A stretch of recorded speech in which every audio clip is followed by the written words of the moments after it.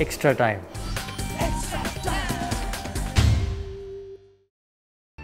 Hit the subscribe option and the bell icon to get all the exclusive sports videos on Extra Time.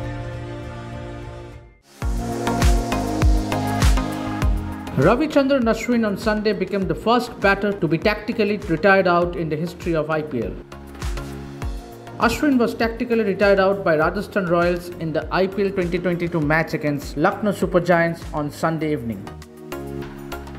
Promoted to bat at number 6 in the 10th over, presumably to allow the regular number 6 Riyan Parag a more suitable point of entry, Ashwin walked off after 2 balls of the 19th over when the team's total was 135 for 4, having scored 28 runs of 23 balls.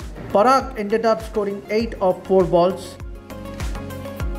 The relevant clause states a batsman retires out if he retires with the umpire's permission and does not have the permission of the opposing captain to resume his innings. If such a return does not occur, the batsman is marked as retired out, and this is considered a dismissal for the purposes of calculating a batting average.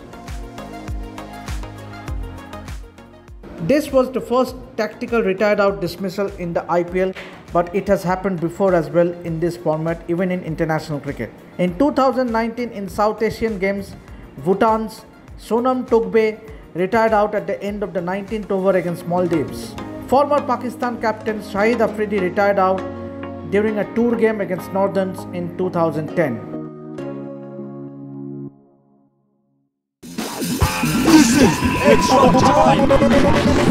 Extra Time!